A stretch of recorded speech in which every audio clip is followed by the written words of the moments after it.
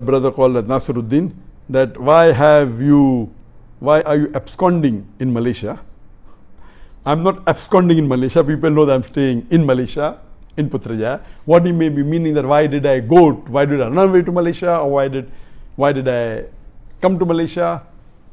And you know that there was an allegation by the Indian government because of the popularity, and many people were accepting Islam, and the new government, the BJP government, again is the Muslims, and they had a lot of agenda.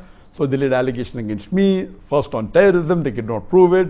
Then they said hate speech, they could not prove it. Then they went to money laundering, that also they cannot prove it. Then they tried to give me a bait and tried to convince me to come back at a compromise, which I didn't agree. Basically, I did Hijrah. And Hijrah for the sake of Allah subhanahu wa ta'ala. I, being a da'i, when I felt that my life was in danger, I did Hijrah. And this is the sunnah of the prophets and the sunnah of Muhammad sallallahu alaihi wasallam. And I was happy that Allah made it possible for me to follow one of the sunnahs of the Prophet, which very few people can do.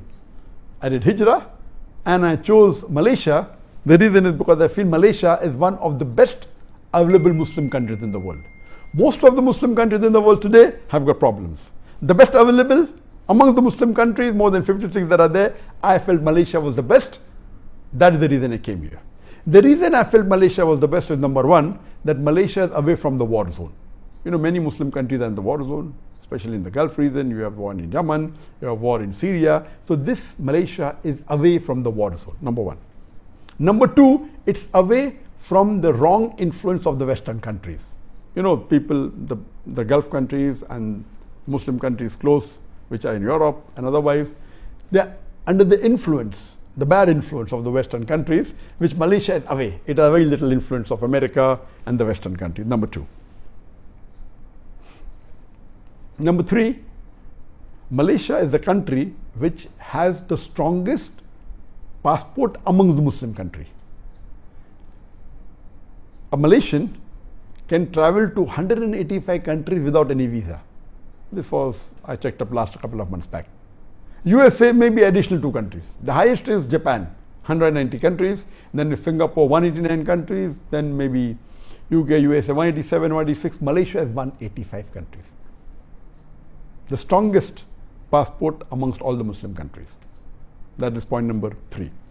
Point number 4, amongst the non-Arab Muslim countries, I'm not talking about the Arab Muslim countries, the non-Arab Muslim countries, on an average, a Malaysian, according to me, is a more practicing Muslim than an average Indian or average Pakistani. I do not mean bad for the Indians or the Pakistani, even I am an Indian Muslim.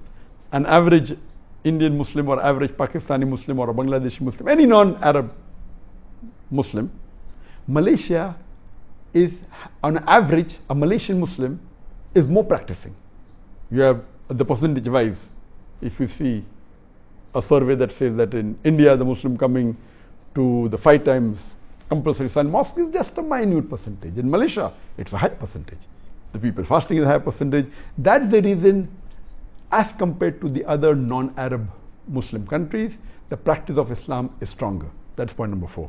Point number 5, that in Malaysia, the federal religion is Islam. So you don't have to feel shy to call yourself Muslims. There are many Muslim countries where you feel shy to call yourself a Muslim. The majority are Muslims, more than 90% are Muslim, but because of the atmosphere, because of the so-called secular government calling themselves Muslims. So these were the reasons that I chose Malaysia over other countries. I had got requests from more than 12, 13, 14 countries to come and stay there, and I chose Malaysia as the best amongst the one available.